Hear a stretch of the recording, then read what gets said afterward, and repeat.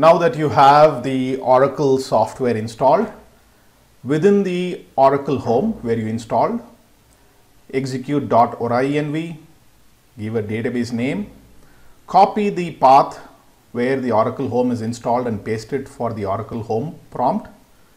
And let's check the status of the listener.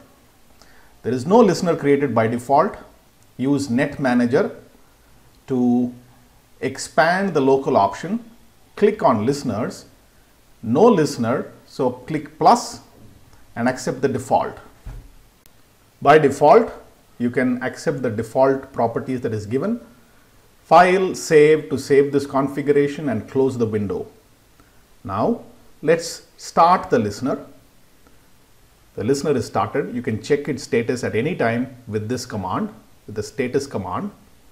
And now let us invoke DBCA, Database Configuration Assistant. It might take a while to bring up the DBCA window, and once it comes up, you might want to wait a few seconds for the page to refresh and come up with the default options that is there for the database creation. Choose the default create database, go to next. We will use the typical configuration here. Give the name of the database that you want. I have here given CDB. You need to specify a password. There are specifics about what is a recommended secure password, but you can give one of your choice, maybe learn_with_ram. It might prompt that if it is not as per the security settings. You can ignore it if you are not really bothered. And give a name for a pluggable database you want. I'll give PDB1.